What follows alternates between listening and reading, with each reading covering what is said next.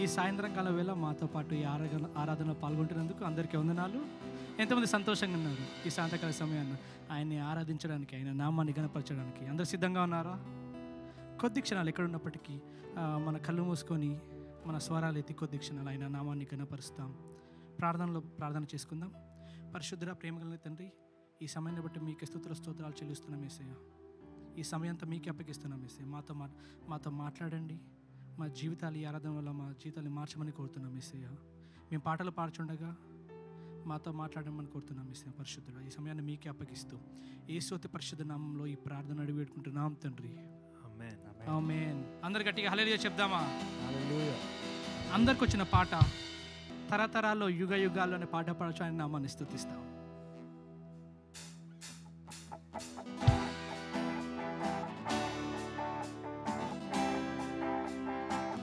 అందరు చెప్పలు కొడదామా?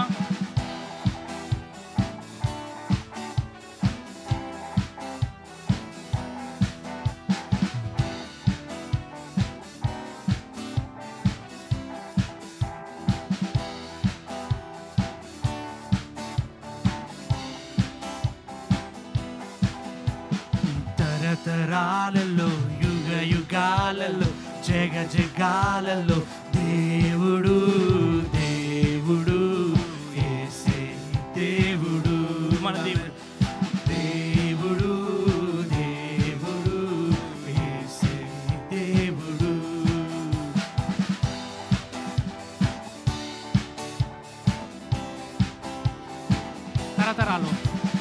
తరతరాలలో యుగ యుగాలలో జగ జగాలలో దేవుడు దేవుడు యేసే దేవుడు, మన దేవుడు దేవుడు యేసే దేవుడు. హల్లెలూయా హల్లెలూయా హల్లెలూయా హల్లెలూయా హల్లెలూయా హల్లెలూయా హల్లెలూయా హల్లెలూయా హల్లెలూయా.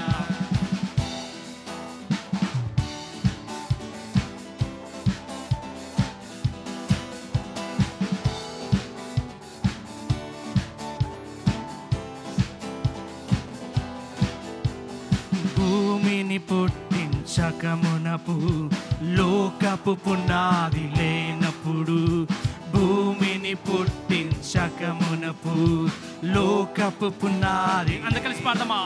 మన దేవుడు దేవుడు యేసే దేవుడు, మన దేవుడు దేవుడు యేసే దేవుడు. హల్లెలూయా హల్లెలూయా హల్లెలూయా హల్లెలూయా హల్లెలూయా హల్లెలూయా హల్లెలూయా. అందరూ కలిసి చప్పట్లు కొడదామా?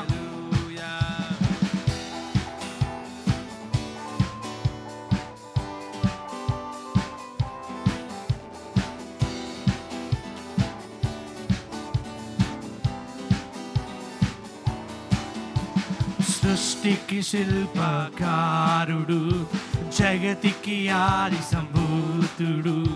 సృష్టికి శిల్పకారుడు, జగతికి ఆది సంభూతుడు, మన దేవుడు దేవుడు యేసే దేవుడు, మన దేవుడు దేవుడు యేసే దేవుడు. హల్లెలూయా హల్లెలూయా హల్లెలూయా హల్లెలూయా హల్లెలూయా హల్లెలూయా హల్లెలూయా హల్లెలూయా.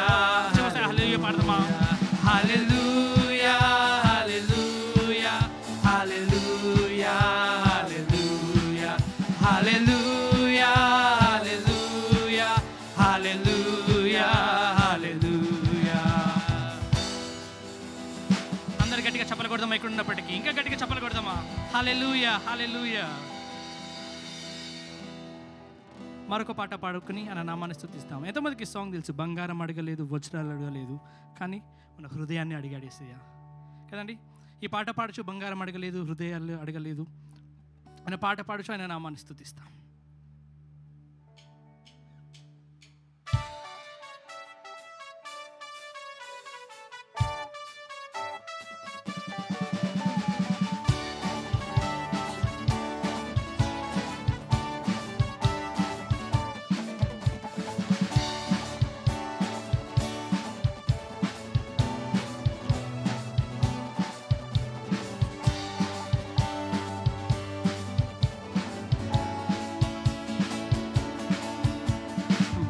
బంగారం అడగలేదు, వజ్రాలు అడగలేదు, హృదయాన్ని అడిగావయ్యా. వాస్తుల్ని అడగలేదు, అంతస్తుల్ని అడగలేదు, హృదయాన్ని అడిగావయ్యా. కలిసి పాడదామా? బంగారం అడగలేదు, వజ్రాలు అడగలేదు, హృదయాన్ని అడిగావయ్యా. ఆస్తుల్ని అడగలేదు, అంతస్తుల్ని అడగలేదు, హృదయాన్ని అడిగావయ్యా. మనుషులను చేశాడయ్యా, ఈ రూపాన్ని ఇచ్చాడయ్యా. మనుషులను చేశాడయ్యా, ఈ రూపాన్ని ఇచ్చాడయ్యా. నా యేసయ్యా, నా యేసయ్యా, నా యేసయ్యా, నా మరొకసారి పాడదామా? నా యేసయ్యా, నా యేసయ్యా, నా యేసయ్యా, నా యేసయ్యా.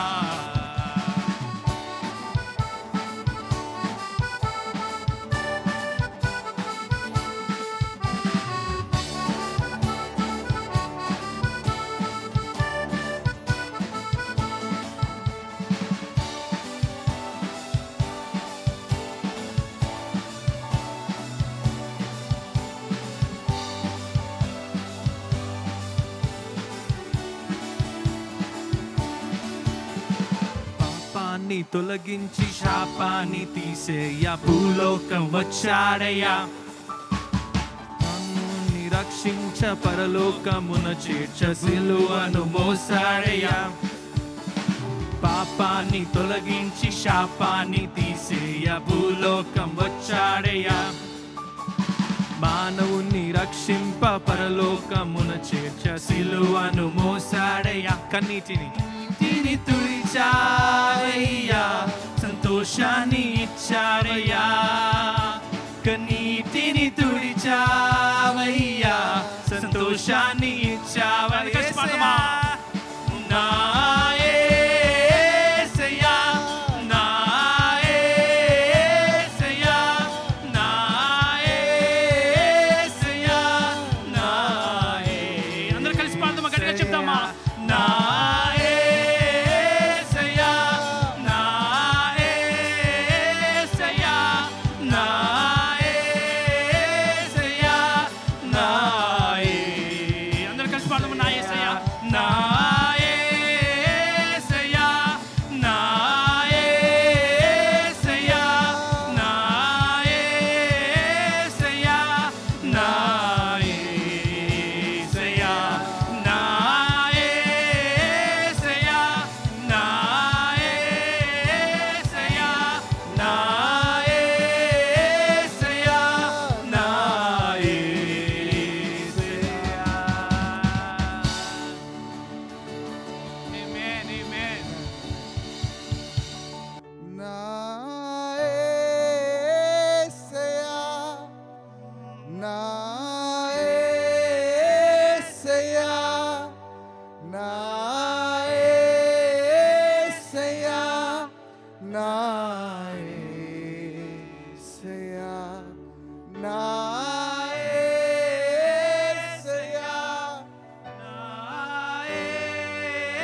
యేసయ్యా, నా యేసయ్యా, నా యేసయ్యా.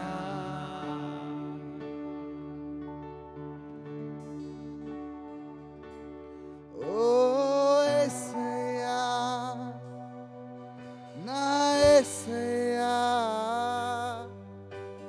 యేసయ్యా, నా యేసయ్యా, యేసయ్యా, నా యేసయ్యా, యేసయ్యా, నా యేసయ్యా. అందరం కలిసి పాడదాం. యేసయ్యా, నా యేసయ్యా, యేసయ్యా, నా యేసయ్యా, ఓ యేసయ్యా, నా యేసయ్యా,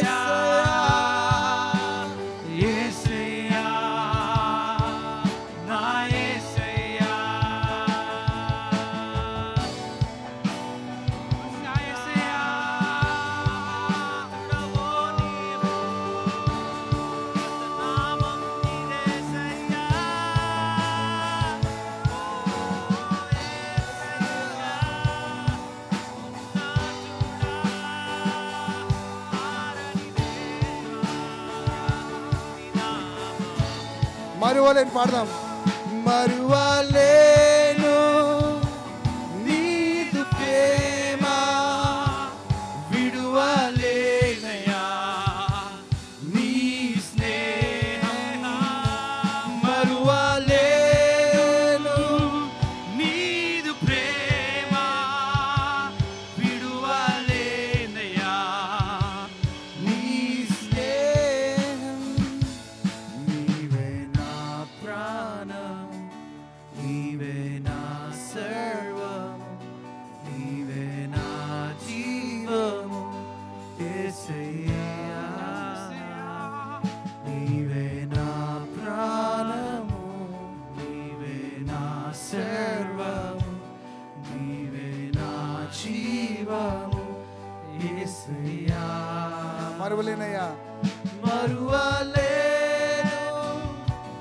నీదు ప్రేమ, విడువలేనయా నీ స్నేహం.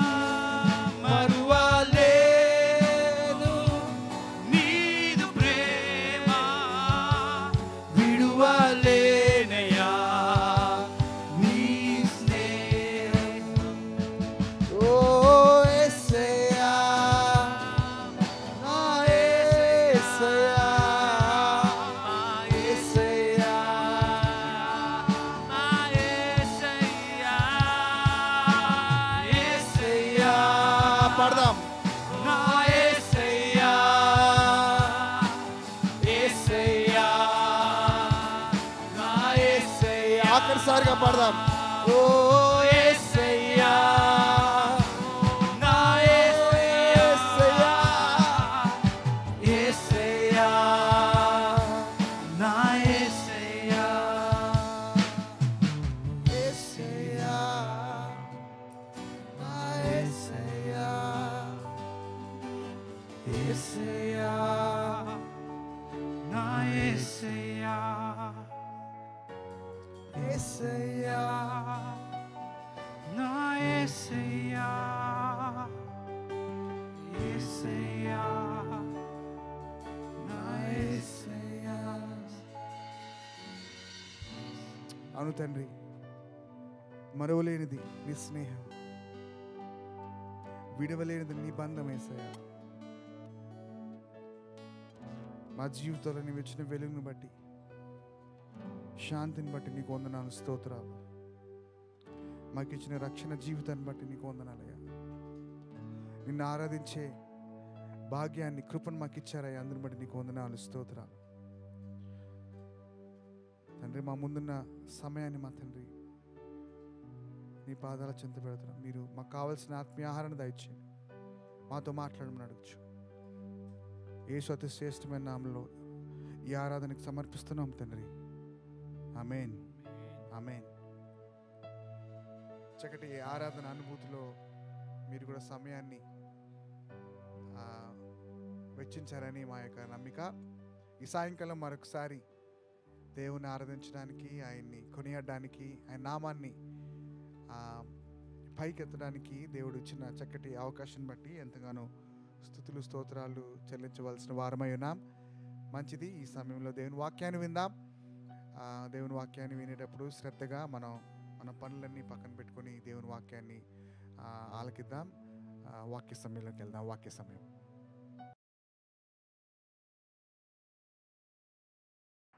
ప్రభు అయిన యేసుక్రీస్తు నామములో మీ అందరికీ మరి ఒకసారి వందనాలు. అలాగనే మిమ్మందరినీ కూడా ప్రేమపూర్వకంగా ఆన్లైన్లో తెలుగు ఆరాధనకు ఆహ్వానిస్తూ ఉన్నాం. ఈ తెలుగు ఆరాధన నడిపిస్తున్న దైవజనులు పాస్టర్ యశ్వంత్ గారికి, వారి కుటుంబానికి ప్రత్యేకమైన వందనాలు. అలాగనే క్యాప్స్టోన్ పరిచర్యలను దర్శనం కలిగి ఈ పరిచర్యను నడిపిస్తున్న దైవజనులు చైతన్య గారికి, అలాగనే వారి సతీమణి జానత్ గారికి ప్రత్యేకమైన వందనాలు. వారితో ఉన్న బృందమంతటిని బట్టి దేవునికి వందనాలు చెల్లిస్తూ, వారందరూ కూడా నమ్మకంగా, యథార్థంగా ఈ పరిచర్యలో సహకరిస్తూ ఉన్నందుకు వారందరికీ ప్రత్యేకమైన వందనాలు మరొకసారి చెప్తూ ఉన్నాను. మనం గత వారంలో ధన్యతల గురించి మనం నేర్చుకుంటున్నాం. మత్తయి సువార్త 5వ అధ్యాయం మొదటి 12 వచనాలలో యేసు ప్రభువారు కొన్ని ధన్యతలను ప్రస్తావించినట్లుగా మనం చూస్తున్నాం. అక్కడ 7 ధన్యతలు వ్రాయబడి ఉన్నాయి. అలాగనే లూకా భక్తుడు కూడా తన సువార్తలో వాటిలో 4 ధన్యతలు ప్రస్తావించినట్లుగా లూకా సువార్త 6వ అధ్యాయం 20వ వచనం నుండి 26వ వచనం వరకు మనం చూడగలం. ఈ 2 సువార్తలలో ధన్యతల గురించి వ్రాయబడ్డాయి. వీటిని ధన్యతలు, బియాట్యూడ్స్ అని ఇంగ్లీష్లో పిలుస్తారు. ధన్యతలు అని తెలుగులో దానికి పేరు పెట్టబడింది. మరి ఈ ధన్యతల గురించి చెబుతూ క్రైస్తవులు అవలంబించవలసిన దేవుని నీతి సూత్రాలు అని మరి యొక్క టైటిల్ దానికి ఇవ్వబడింది. మరి ఒకసారి ఆ విషయాన్ని జ్ఞాపకం చేస్తున్నాను. క్రైస్తవులు అవలంబించవలసిన నీతి సూత్రాలు, దేవుని నీతి సూత్రాలు, మన నీతి కాదు, దేవుని నీతి సూత్రాలు అని ఈ భాగానికి పేరు పెట్టాను. అంశం, ఈ భాగం యొక్క అంశం. గత వారంలో మొదటి ధన్యతను గురించి మనం తెలుసుకున్నాం కొన్ని విషయాలు. ఆత్మ విషయమై దీనులైన వారు ధన్యులు, పరలోక రాజ్యము వారిది అని మత్తయ్య ప్రస్తావించేవాడు. లూకా బేదలైన వారు ధన్యులు, పరలోక రాజ్యము వారిది అని ప్రస్తావించారు. సాత్వికము, దీనత్వము అనే విషయాలను గురించి ముఖ్యంగా మనం గత వారంలో మనం నేర్చుకున్నాం. అయితే రెండవ ధన్యతను గురించి నేర్చుకుందాం. రెండవ దేవుని నీతి సూత్రం. మత్తయి సువార్త 4వ అధ్యాయం, దుఃఖపడువారు ధన్యులు, వారు ఓదార్చబడుదురు. దుఃఖపడువారు ధన్యులు, వారు ఓదార్చబడుదురు అని మత్తయ్య వ్రాశాడు. లూకా సువార్తలో అదే మాటను లూకా మరి ఒక విధంగా వ్రాశాడు. 21వ వచనంలో చివరి భాగంలో, ఇప్పుడు ఏడ్చుచున్న మీరు ధన్యులు, మీరు నవ్వుదురు. ఇప్పుడు ఏడ్చుచున్న మీరు ధన్యులు, మీరు నవ్వుదురు అని లూకా ప్రస్తావించాడు. మత్తయ్య ఆయన వ్రాస్తూ దుఃఖపడువారు ధన్యులు, వారు ఓదార్చబడుదురు. ఈ 2 సువార్తల్లో ఆ మాటను మనం ధ్యానం చేసుకుందాం. ఇది రెండవ దేవుని నీతి సూత్రం. దేవుని బిడ్డలుగా అనుదినం కూడా మనం ఈ నీతి సూత్రాలని మనం పాటించవలసిన వారమై ఉన్నాం, అనుసరించవలసిన వారమై ఉన్నాం, అన్వయించుకోవలసిన వారమై ఉన్నాం. కనుక ఈ రెండవ నీతి సూత్రమైన ధన్యతను గురించి కొన్ని విషయాలు మనం ధ్యానం చేసుకుందాం. దుఃఖపడువారు ధన్యులు అంటే ఎల్లప్పుడూ దుఃఖపడమని కాదు దాని ఉద్దేశం. దుఃఖపడువారు ధన్యులు, ఇప్పుడు ఏడ్చుచున్న మీరు ధన్యులు అని లూకా రాశాడు. అంటే ప్రభు బిడ్డలుగా కొన్ని సందర్భాల్లో మనం దుఃఖ సంబంధమైన పరిస్థితుల్లోనికి వెళ్ళవలసి వస్తుంది. ఆ విషయాన్ని గురించి యేసు ప్రభువారు ఈ వాక్య భాగంలో ఆయన ప్రస్తావించాడు. కనుక దుఃఖం అనేది 2 విధాలైన దుఃఖం ఉంది. ఒకటి ఆత్మానుసారమైన దుఃఖం ఉంది, రెండవది శరీరానుసారమైన దుఃఖం ఉంది. ఆత్మానుసారమైన దుఃఖం, శరీరానుసారమైన దుఃఖం. శరీరానుసారమైన దుఃఖం లోకంలో శ్రమలను బట్టి, కష్టాలను బట్టి, నిందలను బట్టి, బాధలను బట్టి, శోధనను బట్టి, ఇతరులు మనల్ని గురించి చెప్పే చెడ్డ మాటలను బట్టి మనం దుఃఖపడతాం, బాధపడతాం, కొన్నిసార్లు ఏడుస్తాం. ఏడుస్తాం. బాబా ఎందుకు వచ్చింది నాకు ఈ బాధ అన్న భావన మన దుఃఖం ద్వారా వ్యక్తపరుస్తూ ఉంటాం. అది శారీరకంగా వచ్చే దుఃఖం. ఆత్మ సంబంధంగా దుఃఖపడువారు. ఆత్మ సంబంధంగా దుఃఖం అంటే మనం మన ఆత్మను గురించి బాధ ఉండాలి, ఇతరుల ఆత్మను గురించి బాధ ఉండాలి. రెండు అవి ఆత్మ సంబంధంగా దుఃఖించుట. కనుక మనం మన వ్యక్తిగత జీవితాల్లో శరీర సంబంధమైన దుఃఖం ఉంది, ఆత్మానుసారమైన దుఃఖం ఉంది. శరీర సంబంధమైన దుఃఖం ఎందుకు వస్తుందో చెప్పుకున్నాం. అయితే ఆత్మానుసారమైన దుఃఖాన్ని గురించి చెప్పవలసి వచ్చినప్పుడు దానిలో రెండు విషయాలు ఉన్నాయి. ఒకటి పాప విషయంలో దుఃఖపడాలి, అంటే పశ్చాత్తాపంతో కూడుకున్న వేదన.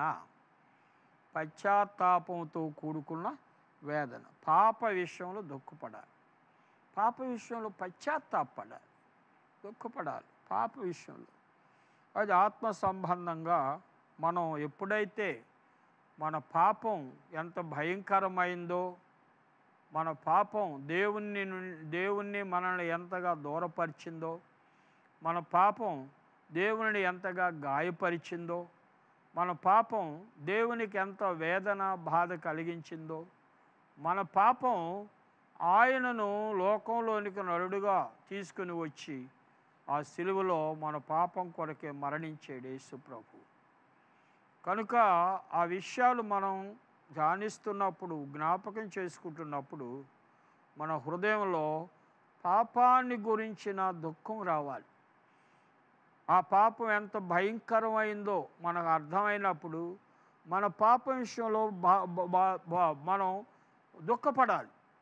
రెండు విషయాలు ఉన్నాయి ఇందులో. ఒకటి, మన పాపం యేసు ప్రభు వారిని భూలోకానికి నడిపించింది. రెండవది, మన పాపం మన నరకానికి తీసుకుని వెళుతుంది. పాపంలో మరణించిన ప్రతి వ్యక్తి నిత్య నాశనమైన నరకంలోనికి వెళతాడు. దేవుని వాక్యం స్పష్టంగా తెలియజేస్తుంది ఆ విషయంలో. ఎందుకు అంటే రోమాపత్రిక 3వ అధ్యాయం 23వ వచనంలో, ఏ భేదము లేదు, అందరూ పాపము చేసి దేవుడు అనుగ్రహించి మహిమను పొందలేకపోతున్నారు.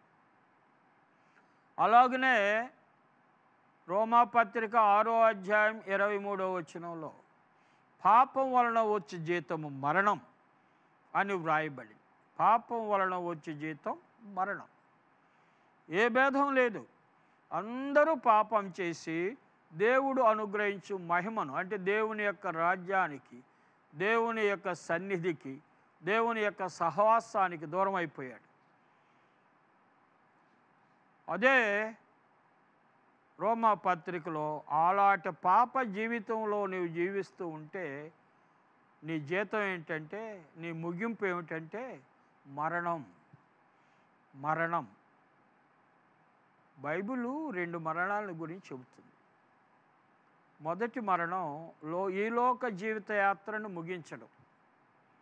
రెండవ మరణం ప్రకటన గ్రంథంలో రాయబడింది. 21వ అధ్యాయంలో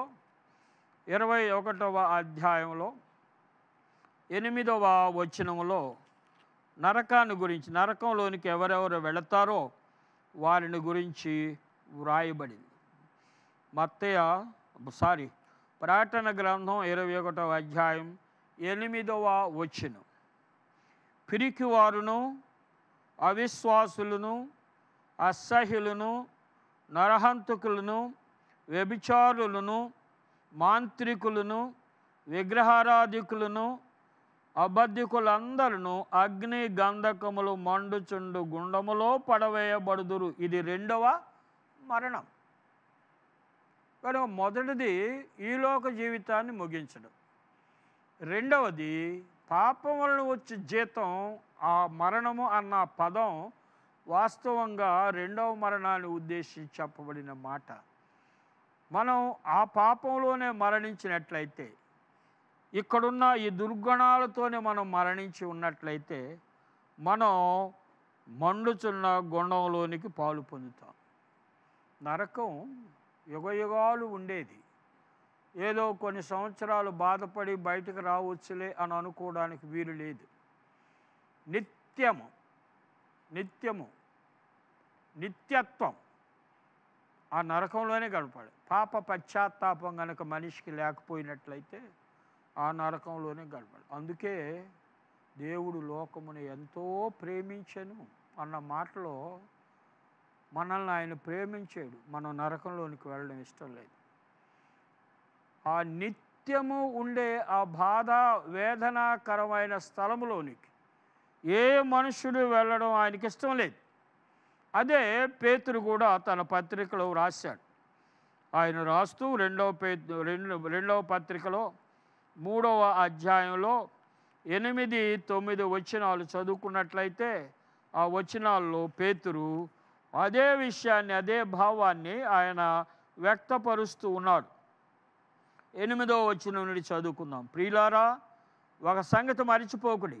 ఏమనగా ప్రభు దృష్టికి ఒక దినము 1000 సంవత్సరముల వలెను, 1000 సంవత్సరములు ఒక దినము వలెను ఉన్నవి. కొందరు ఆలస్యమని ఎంచుకున్నట్లు ప్రభు తన వాగ్దానమును గూర్చి ఆలస్యం చేయువాడు కాడు. అంటే ఆయన వస్తానని వాగ్దానం చేశాడు. యోహాను సువార్త 14వ అధ్యాయం 1 వచనాల్లో మరలా వచ్చి నేను మిమ్మల్ని నేనుండి స్థలములో తీసుకుని వెళతానని వాగ్దానం చేశాడు. అందుకని ప్రభువు తన వాగ్దానమును గూర్చి ఆలస్యము చేయువాడు కాడు. కానీ ఎవడునూ నశింపవలెనని ఇచ్చేంపక అందరూ మారు మనసు పొందవలెనని కోరుచు మీ ఎడల దీర్ఘశాంతము గలవాడై ఉన్నాడు. ఈ వాక్య భాగంలో పరిశుద్ధుడైన పేతురు దేవుని చిత్తాన్ని, ప్రభు యొక్క ఉద్దేశాన్ని, ఆలోచనని ఆయన తెలియజేస్తూ ఏమన్నంటే ఎవడును నశింపవలనని ఆయన ఇచ్చెంపక. అంటే నశింపవలేను అంటే నష్టపోవడం అనే కాదు. ఇంకో విధంగా చెప్పాలంటే పాపంలోనే జీవిస్తూ పాపంలోనే చనిపోతే గొప్ప నష్టం. ఆ నష్టం ఏంటంటే పరలోక రాజ్యాన్ని పోగొట్టుకోవడమే నష్టం. దేవునితో గడిపే సహవాసాన్ని పోగొట్టుకోవడమే నష్టం. కనుక ఎవడును నశింపవలెనని ఇచ్చయింపక అందరూ అంతటా మారు మనసు పొందవలెనని కోరుచు. కనుక మారు మనసు పొందాలని కోరుచు. కనుక ఈ వాక్య భాగంలో మారు మనసు మనల్ని ఆ నిత్యనాశనమైన నరకంలో నుండి తప్పిస్తుంది అని ఆ వాక్య భాగంలో మనం చూస్తున్నాం. కనుక అలాంటి మారు మనసు రావాలంటే మనమందరం కూడా పాప విషయంలో పశ్చాత్తాపపడిన గడియ మన జీవితాల్లో ఉండాలి. ఆ గడియ మన జీవితాల్లో చాలా ప్రాముఖ్యమైనది. అది దుఃఖం.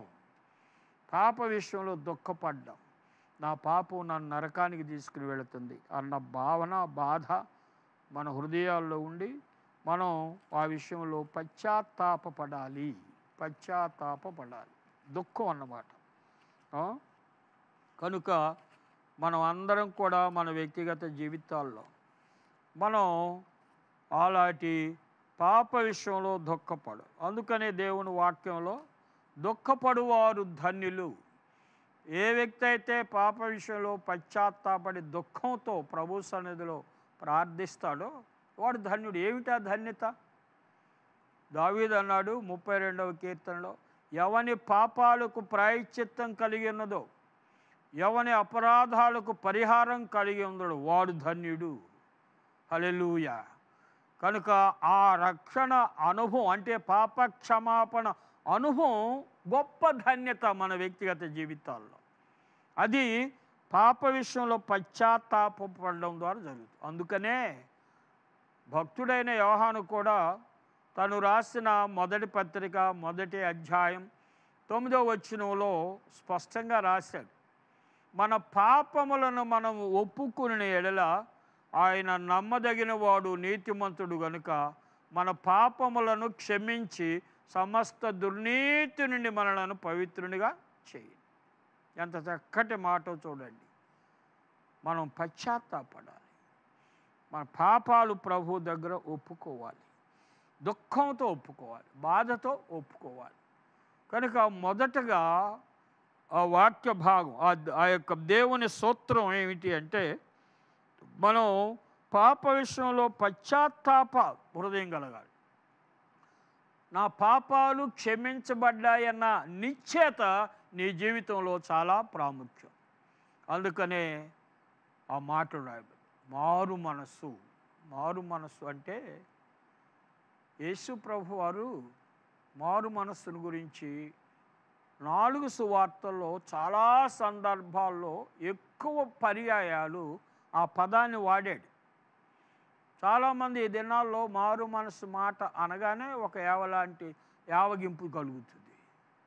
ఇదేది పొద్దాక మారు మనసు అని అంటారు అన్న భావన చాలామందిలో ఉంది. కానీ యేసు ప్రభువారు మారు మనసు అన్న పదాన్ని ఆయన ఎన్ని పర్యాయాలు తన బోధల్లో వినియోగించాడో మనం గమనించినట్లయితే, మారు మనసు యొక్క ప్రాధాన్యతను గురించి యేసే మాట్లాడాడు. ఆయన అన్నిసార్లు, అన్ని పర్యాయాలు తన బోధల్లో ఆ మాటను ఆయన ప్రస్తావించడం ద్వారా దాని యొక్క ప్రాధాన్యతను గురించి యేసు ప్రభువారు చెబుతున్నాడు. అంతేకాదు, ప్రకటన గ్రంథం 2-3 అధ్యాయాలు సంఘాలను గురించి హెచ్చరించేటప్పుడు కూడా మారు మనసు పొందని ఎడల, అంటే సంఘాలు మారు మనసు పొందాలి. ఈ దినాల్లో అదే పరిస్థితి సంఘాల్లో కనపడుతుంది. భయంకరమైన పరిస్థితులు. ప్రభు సంఘాలే, కానీ భయంకరమైన పరిస్థితులు ఉన్నాయి. యేసు ప్రభు వారు 2000 సంవత్సరాల క్రితమే ఆ సంఘాలని ఆయన హెచ్చరిస్తూ మారు మనసు పొందని ఎడలా అన్న మాట ఆ ప్రతి సంఘ విషయంలో ఆయన ప్రస్తావించినట్లుగా మనం చూస్తాం. కనుక ప్రియమైన వారులారా, మారు మనసు చాలా ప్రాముఖ్యం. మారు మనసు అంటే యేసు ప్రభు నీ పాపాల కొరకు చనిపోయాడు, నువ్వు పాపంలో మరణిస్తే నిత్యనాశనమైన నరకానికి వెళతావు అని గుర్తించి నీ పాప విషయంలో పశ్చాత్తాపడమే మారు మనసు. మారు మనసు అంటే ఏంటో గొప్ప పనిగా, పెద్ద పనిగా, చేయలేని పనిగా మనం చాలామంది భావిస్తున్నాం. కానీ అలాంటిది కాదు. చాలా తేలికైన పని, సులభంగా చేయగలిగింది. ఒక్కసారి నీ పాప విషయంలో నువ్వు ఒక్కసారి ఆలోచించు. నీ పాపం నిన్ను ఎక్కడికి తీసుకుని వెళుతుందో ఒక్కసారి ఆలోచించు. నరకానికి తీసుకున్నాడు, నిత్యనాశనమైన నరకానికి, నిత్యం ఆ వేదనకరమైన స్థలానికి. కనుక ఆ తలంపు నీకుంటే పశ్చాత్తాపం కలుగుతుంది. అందుకనే యేసు ప్రభువారు మారు మనసు యొక్క ప్రాధాన్యత గురించి చెప్పాడు. ఆయన మార్కు సువార్త 1వ అధ్యాయం 15వ వచనంలో, అది మొదటి ప్రసంగం. ఆ మొదటి ప్రసంగంలో యేసు ప్రభువారు ఏం చెప్పాడు? కాలము సంపూర్ణమై ఉన్నది, దేవుని రాజ్యము సమీపించి ఉన్నది, మారు మనసు పొంది సువార్తను నమ్ముడి అని అన్నాడు. మొదటి ప్రసంగం. దేవుని రాజ్యానికి వెళ్ళాలంటే మారు మనసు అర్హత. యేసుప్రభు వారు చాలా అద్భుతాలు చేశాడు. వారు జీవించుండగా చాలా పట్టణాల్లో చాలా అద్భుతాలు చేశాడు. ఆ అద్భుతాలు చేసిన పట్టణాలను ఆయన తిరిగి ఆయన దర్శించినప్పుడు ఆ పట్టణాల గురించి ఏమన్నాడో ఒకసారి చూద్దాం. మత్తయి సువార్తలోనే 11వ అధ్యాయంలో యేసు ప్రభువారు ఆ పట్టణాలను దర్శించినప్పుడు ఆ యేసు ప్రభువారు అన్న మాటలు మనం నిజంగా జ్ఞాపకం చేసుకోవాలి. మత్తయి సువార్త 11వ అధ్యాయం 20వ వచనం నుండి చదువుకున్నట్లయితే యేసు ప్రభువారు స్వయంగా మాట్లాడుతున్న మాటలు. పిమ్మట ఏ ఏ పట్టణములలో ఆయన విస్తారమైన అద్భుతములు చేసెనో ఆ పట్టణముల వారు మారు మనసు పొందకపోవుట వలన ఆయన వారిని ఇట్లు గద్దింపసాగెను.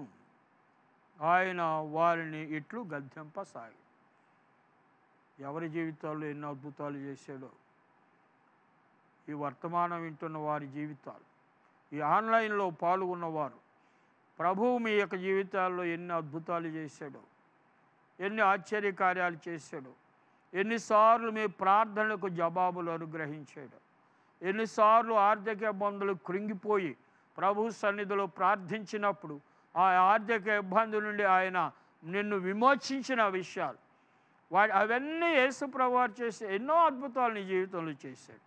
నిన్ను కూడా హెచ్చరిస్తున్నాడు. ఒకవేళ అన్ని అద్భుతాలు నీ జీవితంలో అనుభవించి మార్పు లేని మనస్సుతో నీవు జీవిస్తూ ఉన్నట్లయితే ప్రభువు ఈ మాటతో నిన్ను కూడా ఆయన హెచ్చరిస్తున్నాడు. ఏ ఏ పట్టణములలో ఆయన అద్భుతములు చేసినో ఆ పట్టణముల వారు మారు మనసు పొందనందువలన వారిని ఇలాగున గద్దింప సాగెను అని రాయబడి, గద్దింప సాగెను. కనుక ప్రియమైన వారులారా, మన జీవితాల్లో ఎన్నో అద్భుతాలు చూసాం, మన ప్రార్థనలకు ఎన్నోసార్లు జవాబులు చూసాం. అయినా మార్పు చెందని మనసుతోనే లోకంలో మనం జీవిస్తూ ఉన్నట్లయితే మనం కూడా మారు మనసు పొందాలి, పశ్చాత్తాపడాలి. కనుక పశ్చాత్తాపం అనేది ఒక్కటే పరలోక రాజ్యానికి మార్గం అనేది మనం గుర్తించాలి. కనుక అది మొదటిది, పాప విషయంలో పశ్చాత్తాపడ్డం. రెండవది, మనం దుఃఖపడువారు ధన్యులు. పాప విషయంలో దుఃఖపడే వారికి ధన్యత ఉంది, రక్షణ ధన్యత ఉంది. పాపాలు క్షమించబడ్డాయన్న ధన్యత అనుభవిస్తారు, ఆనందం కలుగుతుంది, సంతోషం కలుగుతుంది. ఎప్పుడు దేని ద్వారా పొందలేనటువంటి నెమ్మది, సమాధానం, పాపక్షమాపణ అనుభవం ద్వారా మన వ్యక్తిగత జీవితాలలో అనుభవిస్తాం. అయితే అది మన పాప విషయంలో పశ్చాత్తాపడడం, మన పాప విషయంలో దుఃఖపడడం, మన జీవితం విషయంలో మనం ప్రభు దగ్గర కన్నీరు కార్చడం. రెండవది, ఆత్మల కొరకు దుఃఖం ఉండాలి. మనకు నశించిన ఆత్మల కొరకు దుఃఖం ఉండాలి. దుఃఖపడువారు ధన్యులు, వారు ఓదార్చబడుదురు. కనుక మనం మన నశించిన ఆత్మల కొరకు దుఃఖపడాలి, వారి కొరకు ప్రార్థన చేయాలి, వారి కొరకు వేదన కలగాలి. దేవుని వాక్యంలో ఒక మాట ఉంది, 126వ కీర్తనలో ఆ కీర్తనకారుడు ఒక విషయాన్ని వ్రాశాడు. 126వ కీర్తన, 126వ కీర్తన 5వ వచనం, కన్నీళ్లు విడిచుచు విత్తువారు సంతోషగానముతో పంట కోయుదురు. విత్తువాడు పిడుకుడు విత్తనములు చేత పట్టుకొని ఏడ్చుచూ పోవును, అయితే అతడు సంతోషగానము చేయుచు పనలు మోసుకొని వచ్చు. దుఃఖం అవసరం. ఒక ఆత్మ కొరకు దేవుని సన్నిధిలో దుఃఖపడి ఆ ఆత్మ రక్షణ కొరకు దుఃఖంతో నువ్వు ప్రార్థిస్తూ ఉన్నట్లయితే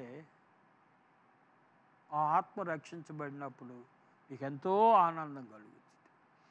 నీ ఓదార్చబడతావు, నీ దుఃఖానికి ఫలితం వచ్చిందని ఓదార్చబడతావు. దుఃఖపడువారు ధన్యులు, వారు ఓదార్చబడుదురు అని యేసు ప్రభువారు రెండవ దేవుని నీతి సూత్రాన్ని ఆయన చెబుతున్నాడు. దుఃఖపడువారు అన్న దానిలో మొదట నీ పాప విషయంలో దుఃఖపడాలి. రెండవది, రక్షించబడని వారి విషయంలో దుఃఖపడాలి.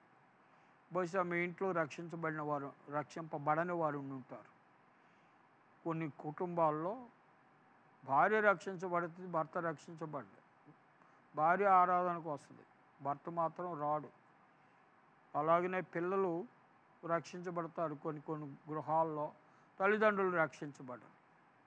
కనుక మనం ఎప్పుడు కూడా ముందు మన కుటుంబాల్లో రక్షించబడిన వారు ఎవరు ఉన్నారో వారి విషయంలో దుఃఖపడాలి. దేవుని సన్నిధిలో వేదనతో ప్రార్థన చేయాలి. అందుకే 126వ కీర్తనలో 5వ వచనంలో, కన్నీళ్లు విడిచి చూవిత్తువారు సంతోషముతో పంటకు వస్తారు. విత్తువాడు విత్తనములు పట్టుకుని ఏడ్చుచూ పోవును, అయితే సంతోషగానముతో పనలు కోస్తారు. మన ఇంట్లో వాళ్ళందరూ రక్షించబడితే మనకి ఎంతో ఆనందం, సంతోషం. భూలోకంలో మనం అందరం కలిసి ఉందాం అనుకుంటాం. ఎంత కలిసి ఉన్నా మనం ఈ లోకాన్ని విడిచిపెట్టవలసిన వారమే. కానీ నీవు నీ కుటుంబం వారందరూ కూడా ప్రభువుని నమ్ముకుంటే పరలోకంలో నిత్యము యుగయుగాలు కలిసి ఉండే భాగ్యం ఉంటుంది. హల్లెలూయా! ఎంత గొప్ప భాగ్యమో ఆలోచించండి. కనుక ఆత్మల రక్షణ కొరకు దుఃఖపడాలి, ప్రార్థన చెయ్యాలి. అది చాలా ప్రాముఖ్యం. ఈ మాట నేను మాట్లాడుతున్నప్పుడు నాకు ఎస్తేరు గ్రంథంలో మొర్దెకై జ్ఞాపకం వచ్చాడు. మొర్దెకై ఏం చేశాడో మనం ఒకసారి చూసుకుందాం. ఎస్తేరు గ్రంథం 4వ అధ్యాయం మొదటి వచనాలు చూసుకుందాం. ఎస్తేరు గ్రంథం 4వ అధ్యాయం మొదటి వచనాలు. ఎస్తేరు గ్రంథం 4వ అధ్యాయం మొదటి వచనాలు.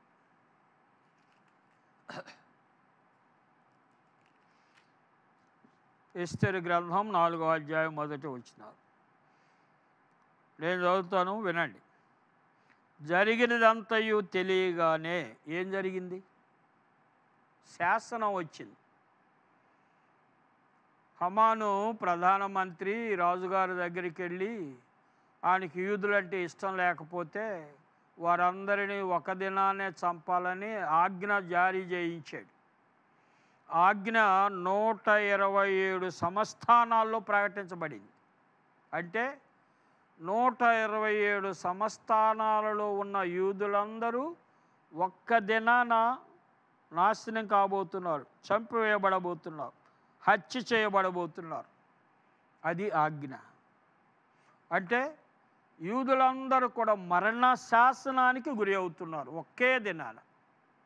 ఆ సంగతి అది జరిగినదంతయు తెలియగానే ఆ శాసనం వచ్చి యూదులందరూ కూడా ఒక దినాన సంహరించబడబోతున్నారు అన్న శాసనం తెలియగానే ఆయన ఏం చేశాడు? తన బట్టలు చింపుకొని, గోనె పట్టలు వేసుకొని, బూడిద పూసుకొని పట్టణము మధ్యకు బయలు వెళ్ళి మహాశోకముతో రోగముతో రోదన చేసి, చూసారా ఎంత వేదన కలిగింది? తన స్వజాతి మరణానికి గురి అవుతుంది, మరణానికి గురి అవుతుంది. అది లోక సంబంధమైన మరణమే. యూదులందరూ కూడా ఒక దినాన హత్య చేయబడ్డాలని ఆజ్ఞ వెళ్ళిపోయింది. అది మరణం. కానీ ప్రియమైన వారలారా, మన సహోదరులు, మన ఇంటివారు, మన స్నేహితులు, మన క్లాస్మేట్స్, మన తోటి ఉద్యోగులు, మన రక్త సంబంధికులు మరణ శాసనానికి గురయ్యారు. పాపం వలన వచ్చే జీతం మరణం. ఆ మరణ శాసనానికి లోకంలో ఉన్న మనుషులందరూ కూడా గురి అయ్యారు. వారి కొరకు నువ్వు విజ్ఞాపన చేయాలి, దుఃఖపడాలి ప్రభు సన్నిధిలో.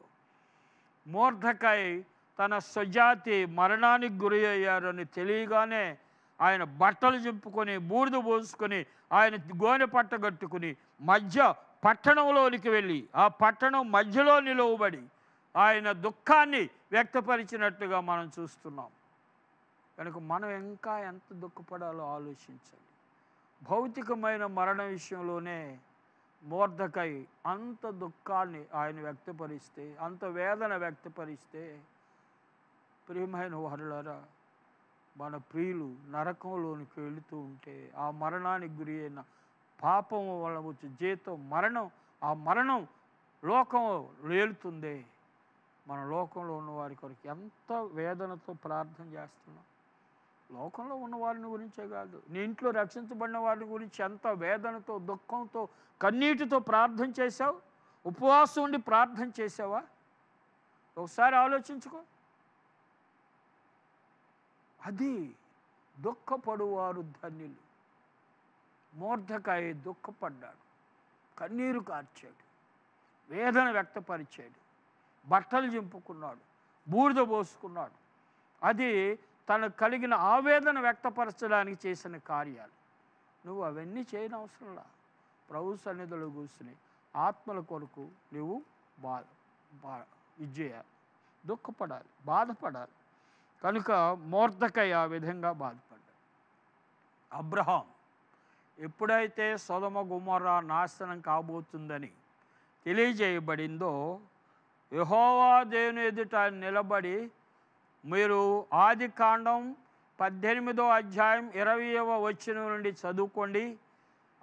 ఆ యొక్క భాగంలో అబ్రహాము దేవునికి విజ్ఞాపన చేస్తున్నాడు, అయ్యా ఆ పట్టణంలో 50 మంది నీతిమంతులు ఉంటే ఆ పట్టణాన్ని నాశనం చేయకుండా ఉంటావా? అబ్రహాముకు అనుమానం వచ్చి 50 మంది కూడా ఉన్నారో లేరు. అయ్యా 40 మంది ఉంటే అప్పుడు అనుమానం వచ్చింది. 30 మంది వస్తే అప్పుడు అనుమానం వచ్చింది. 20 మంది అప్పుడు అనుమానం వచ్చింది. 10 మంది అయితే ఇక వెళ్ళి పాపు ఇక అంటే అబ్రహాము సొదొమ గొమొర్రా పక్షంగా విజ్ఞాపన చేశాడు. అయ్యా ఆ పట్టణంలో కనీసం 10 మంది ఉన్నా ఆ పట్టణాన్ని నాశనం చేయకుండా కాపాడయ్యా అని ప్రార్థన చేశాడు.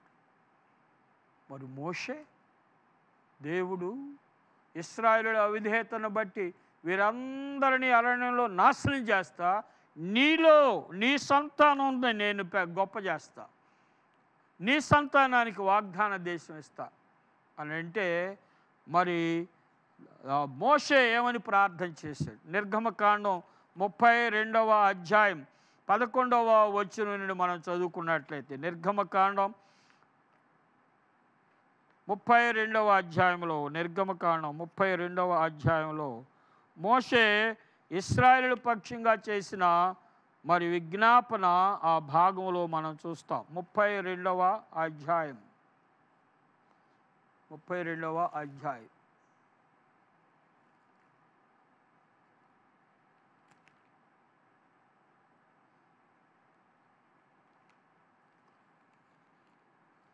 రెండవ అధ్యాయం 11వ వచనం. మోషే తన దేవుడైన యెహోవాను బ్రతిమాలుకొని, యెహోవా నీవు మహాశక్తి కలిగిన బాహుబలం వలన ఐగుప్తు దేశములో నుండి రప్పించిన నీ ప్రజల మీద నీ కోపము మండనేలా? ఆయన కొండలలో వారిని చంపునట్లు, భూమి మీద నుండి వారిని నశింపజేయునట్లు అపకార బుద్ధితోనే వారిని తీసుకొని పోయినని ఐగుప్తులు ఎలా చెప్పవలను? నీ కోపాగ్ని నుండి మళ్ళుకొని నీవు నీ ప్రజలకు ఈ కీడు చేయక దానిని గూర్చి సంతాపపడుము అని ఆయన ప్రార్థన చేశాడు. అంతేకాక నా పేరు ఆ గ్రంథములో నుండి తుడిసివేయి అని కూడా ఆయన ప్రార్థన చేశాడు. కనుక ప్రియమైన వారలారా, మోషే ఇశ్రాయేలు పక్షంగా దేవుని యొద్ద విజ్ఞాపన చేస్తే దేవుడు వారిని నాశనం చేయకుండా ఆపేశాడు. కొన్ని లక్షల మంది ప్రజలు ఇశ్రాయేలు ఐగుప్తు దేశం నుండి దరిదాపుగా 25 లక్షల మంది బయటకు వచ్చారు. వారి పక్షంగా మోషే ప్రార్థన చేశాడు, విజ్ఞాపన చేశాడు. విజ్ఞాపన చాలా ప్రాముఖ్యం. కనుక మనం అందరం కూడా మొర్దెకై వలె, అబ్రహాము వలె, మోషే వలె మనం నశించిన ఆత్మల కొరకు ప్రార్థన చేయాలి. దేవుని వాక్యంలో ఒక వాగ్దానం చేయబడింది. కీర్తనల గ్రంథం 2వ కీర్తన 8వ వచనం. కీర్తనల గ్రంథం 2వ కీర్తన 8వ వచనంలో ఒక చక్కని వాగ్దానం, ఆత్మల కొరకు మనం ప్రార్థన చేస్తే ఆయన ఏం చేస్తాడో చెబుతున్నాడు. 2వ అధ్యాయం 8వ వచనం. నన్ను అడుగుము, జనములను నీకు స్వాస్థ్యముగాను బూదిగంతముల వరకు సొత్తుగాను ఇచ్చాడు. నన్ను అడుగు, అడగాలి. ప్రభు దేవుని వాక్యంలో అడుగుడి, తట్టుడి, వెదకుడి అని 3 మాటలు చెప్పబడ్డాయి. అడగడం వాగ్దానం. ఈ వాగ్దానాలు పెట్టుకోవాలి. ప్రభు ఆ సిలువలో ఆయన తన ప్రాణాన్ని పెట్టింది మనుషులను రక్షించడానికి. కనుక ఆ వాగ్దానాన్ని పెట్టుకుని మన దేవుని సన్నిధిలో ప్రార్థన చేయాలి. అందుకే కీర్తన 2వ కీర్తన 8వ వచనం, నన్ను అడుగు, జనములను స్వాస్థ్యముగాను బూదిగంతముల వరకు నీకు సొత్తుగాను ఇస్తాను అని ఆ వాక్య భాగంలో మనం చూస్తున్నాం. కనుక అడుగుడి మీకు ఇవ్వబడును, వెదకుడి మీకు దొరుకును, తట్టుడి మీకు తీయబడును అన్న మాటలు కూడా భౌతికమైన వాటినే అడగమని కాదు. వెదికేది విలువైన దాని కొరకు వెతుకుతాం. ఆత్మ అన్నిటికంటే విలువైంది. అందుకే యేసు ప్రభువారు అన్నాడు, ఒకడు లోకమంతయు సంపాదించుకొని తన ఆత్మను పోగొట్టుకొనుట వలన వానికి ప్రయోజనం ఏమిటి? అంటే ఆత్మ రక్షణ ఎంత విలువైంది అన్న విషయాన్ని యేసు ప్రభువారు వాక్యంలో ఏం చెబుతున్నాడు? లోకంలో ఉన్న విలువైన వస్తువులు ఒక ఆత్మ రక్షణ విషయంలో సరిపోవన్నాడు. మరి ఒక విషయాన్ని జ్ఞాపకం చేస్తాను. మార్కు సువార్తలో 5వ అధ్యాయంలో సేనాదయం పట్టిన వాళ్ళని యేసు ప్రభువారు దయ్యాల నుండి విడిపించాడు. ఆ దయ్యాలన్నీ కూడా పందుల మందలో దూరింది. ఆ పందుల మందలో పరిగెత్తుకుంటూ వెళ్ళి ఆ సముద్రంలో మునిగి చచ్చిపోయింది. అక్కడ రాయబడిన మాట ఏంటంటే సుమారు 2000 పందులు చనిపోయింది. ఆ యజమానులు బాగా కోప్పడి యేసు ప్రభు దగ్గరకు వచ్చారు. మాకు ఎంత నష్టం కలిగించావు, మా ఊర్లో ఉండడానికి వెళ్ళలేదు, వెళ్ళిపో అని యేసు ప్రభు వారిని ఇసుక్కున్నారు. కానీ యేసు ప్రభు వారు ఆ 2000 పందులు నాశనమైనా పర్వాలేదు కానీ దురాత్మల చేత పూడింపబడుచున్న ఆ వ్యక్తి విమోచించడం ప్రారంభం. అది కోరుకున్నాడు. అంటే వాటంతా ఆ 2000 పందుల విలువ ఒక ఆత్మ రక్షణకు సరిపోవు అన్న భావన యేసు ప్రభువారు ఆ విషయంలో ఆయన వ్యక్తపరిచాడు. కనుక ప్రియమైన వారలారా, నశించిన ఆత్మలు విలువ అర్థం చేసుకోండి. అర్థం చేసుకుంటే మనకు దుఃఖం వస్తుంది, భారం వస్తుంది, దుఃఖపడతాం, ఆత్మల కొరకు దుఃఖపడతాం. అలాగనే మొర్దెకై దుఃఖపడ్డాడు, అబ్రహాము దుఃఖపడ్డాడు, మోషే దుఃఖపడ్డాడు, పౌలు దుఃఖపడ్డాడు. ఆయన నాకు మానని వేదన నా హృదయంలో ఉన్నది అన్నాడు. సువార్త ప్రకటించనేడల నాకు శ్రమ అని కూడా ఆయన వ్యక్తపరిచాడు. కనుక ప్రియమైన వారులారా, ఈ సమయంలో మనం అందరం కూడా దుఃఖపడువారు ధన్యులు, పరలోక వారు ఓదార్చబడతారు అని వాక్యంలో రాయబడింది. ఏడ్చుచున్న మీరు ధన్యులు, మీరు నవ్వుదురు అని లోకా రాశాడు. కనుక మన ఆత్మల కొరకు దుఃఖిస్తే, ఏడిస్తే, ప్రభు సన్నిధిలో గోదాడితే, ఉపవాసం ఉంటే, కన్నీటితో ప్రార్థన చేస్తే మనం సంతోషంతో పంటను కోసుకుంటాం. కన్నీటితో విత్తువాడు పనలు కోసుకుని సంతోషిస్తాడని 126వ కీర్తనలో రాయబడింది. కనుక ఈ సమయంలో మనం అందరం కూడా మరి ఆ నీతి సూత్రం, దేవుని నీతి సూత్రం, రెండవ దేవుని నీతి సూత్రం, దుఃఖపడువారు ధన్యులు, వారు ఓదార్చబడుదురు. ఇప్పుడు ఏడ్చుచున్న మీరు ధన్యులు, నవ్వుతారు, సంతోషిస్తారు, ఆనందిస్తారు అని లోక ప్రస్తావించాడు. కనుక ఈ సమయంలో మనం అందరం కూడా ఈ రెండవ ధన్యత అంటే రెండవ దేవుని నీతి సూత్రం మనం అనుదినం కూడా అనుసరించాలి, ప్రార్థన చేయాలి. మనం ఒకవేళ ఈ సమయంలో ఆన్లైన్ ద్వారా వింటున్న నీవు పశ్చాత్తాపం యొక్క నిశ్చయత నీకు పాపాలు క్షమించబడ్డాయన్న నిశ్చయత నీకు లేకపోయినట్లయితే నీ పాపాల విషయంలో నువ్వు దుఃఖపడాలి. అలాగనే ప్రభు నమ్ముకున్నవారు, ఆ నిశ్చయత కలిగినటువంటి వారు నిశ్చంతగా ఉండకుండా ఇతరుల ఆత్మల కొరకు దుఃఖంతో ప్రార్థన చేయాలి. మూర్తగా ఈ దుఃఖంతో ప్రార్థన చేశాడు, మోషే దుఃఖంతో ప్రార్థన చేశాడు, అబ్రహాము దుఃఖంతో పౌలు ఆత్మల కొరకు ఎంతో వేదన వ్యక్తపరిచాడు.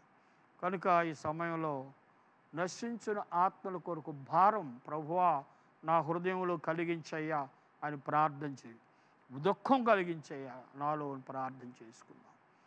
కృప కలిగిన దేవా, ప్రేమ కలిగిన మా తండ్రి, నీకు స్తోత్రాలు. ఈ దినం మరి యొక్క నీతి స్తోత్రాన్ని మేము నేర్చుకున్నట్లు కృప దయచేసే ఉన్న నాయన. మా ప్రభువా, దుఃఖపడువారు ధన్యులు, వారు ఓదార్చబడుదురు అని మత్తయిలో వ్రాయబడింది. ఇప్పుడు ఏడ్చుచున్న మీరు ధన్యులు నవ్వుదురు అని లూకా వ్రాశాడు. అవును మా ప్రభువా, మా పశ్చాత్తాపంలో మా పాపాల విషయంలో మేము దుఃఖపడితే నిజమైన ఆనందాన్ని పొందుతాం. అలాగనే మాకు నశించిన ఆత్మల కొరకు ప్రార్థించితే వారు రక్షించబడినప్పుడు మాకు నవ్వు కలుగుతుంది ప్రభు, ఆనందం కలుగుతుంది నాయన. అలాంటి హృదయాన్ని మా అందరికీ దయచేయండి.